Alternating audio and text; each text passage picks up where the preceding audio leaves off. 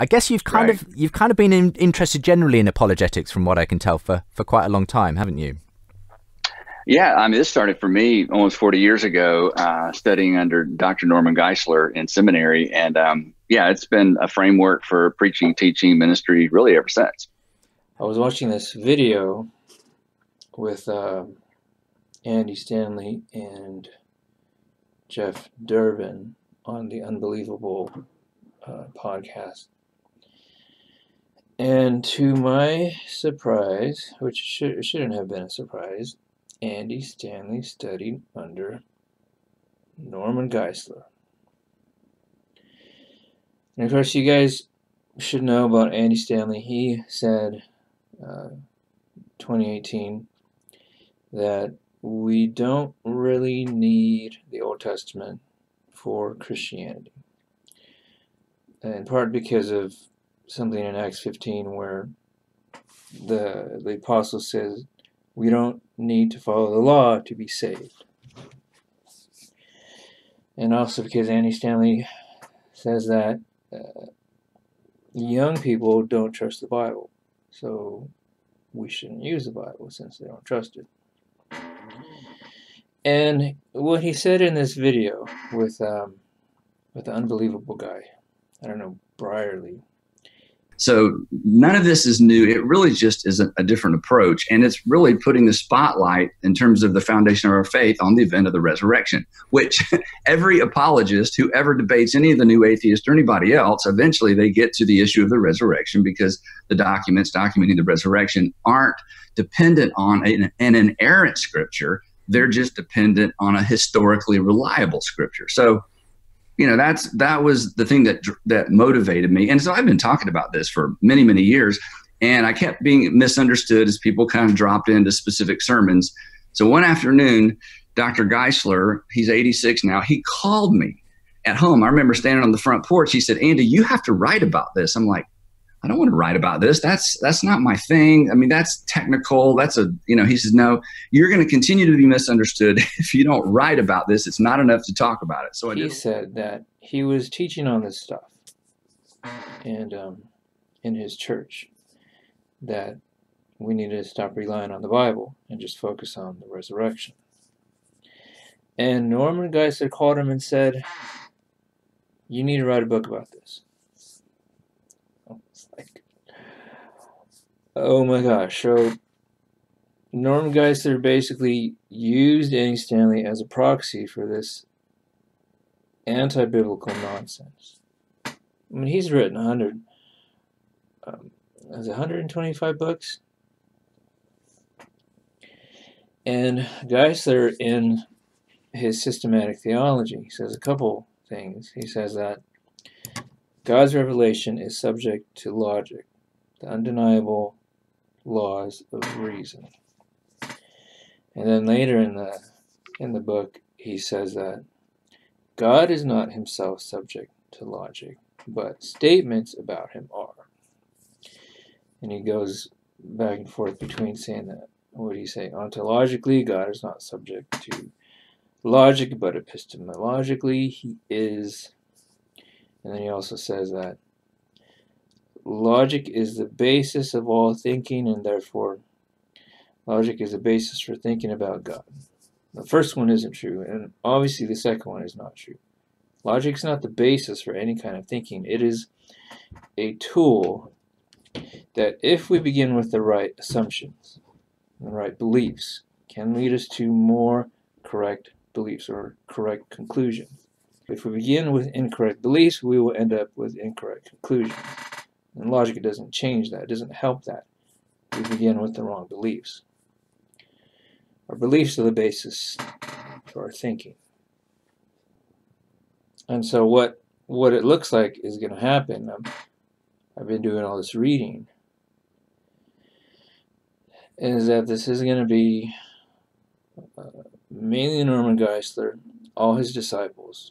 I said, Dr. Geisler, what has happened to that personal relationship that we talk about with Christ, where the transformation takes place in your heart? Why don't we see that as somehow carrying this person through the struggles of the intellect?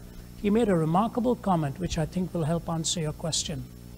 He said to me, Ravi, if you take a healthy newborn baby and throw that baby into a desert, it'll die. Zacharias, Craig, Turek. Aren't you just supposed to rely on God's word, not man's reason? The problem is there's no such thing as man's reason. There's just reason, okay? And now Stanley, who all believe that God and his word are subject to logic. Our logic, our reason. Of course, Frank Turek says that reason is basically infallible, because there is no such thing as human reason, there's just reason. Human reason being our sinful reason that begins in our sinful hearts. So that's not a thing. That does not exist. So he doesn't really believe in sin. And Geisler, in their book right here,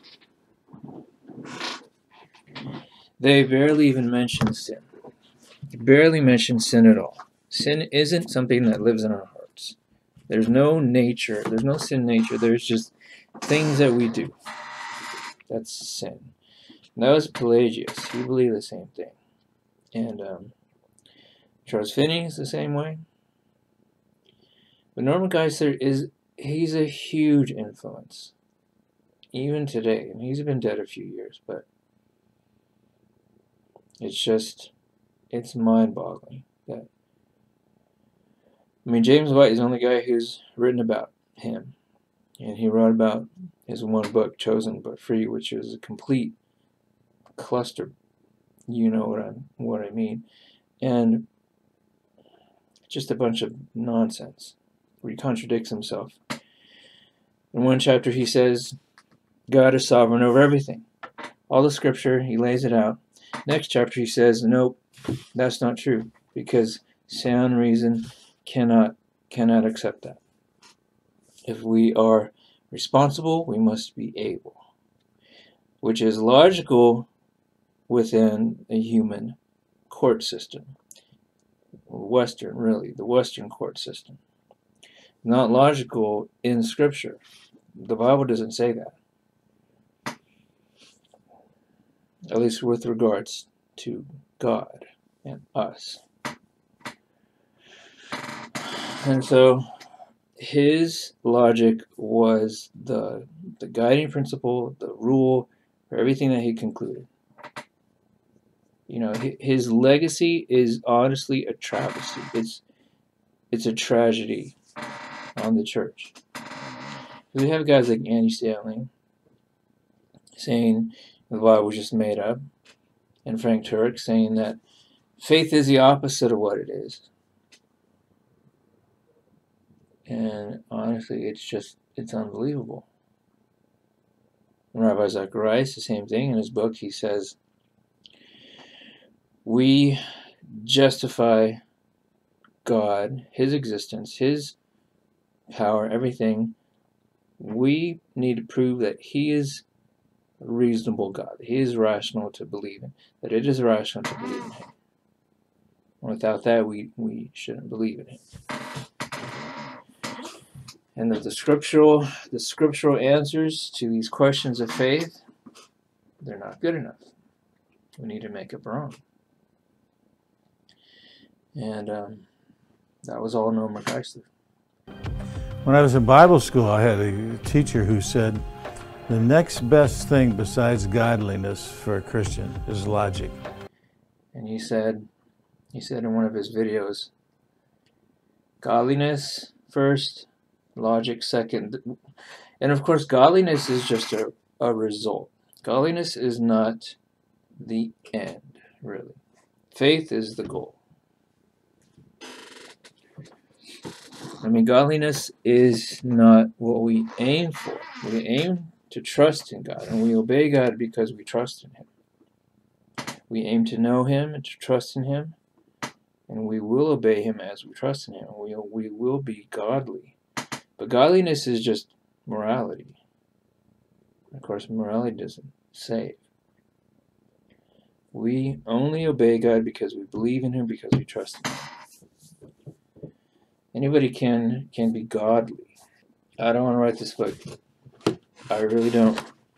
But I can't stand that people believe this stuff. I don't want to write about Norman Geisler being a horrible theologian. Just horrible. Just absolutely unconscionable. The core of his belief was the most supremely arrogant I have ever encountered. You know, C.S. Lewis was one. Norman Geisler's worse. It's unbelievable. And he gave birth to all these other guys. So, what can I do? Anyway, we'll see. I gotta read all these books. It's gonna be a while. This book. This enormous piece of garbage. Where he writes 3 pages on the Holy Spirit. 12 pages on logic. Why? This is the abridged version. This is like 1,500 pages. Illogical! Illogical! Illogical! Illogical!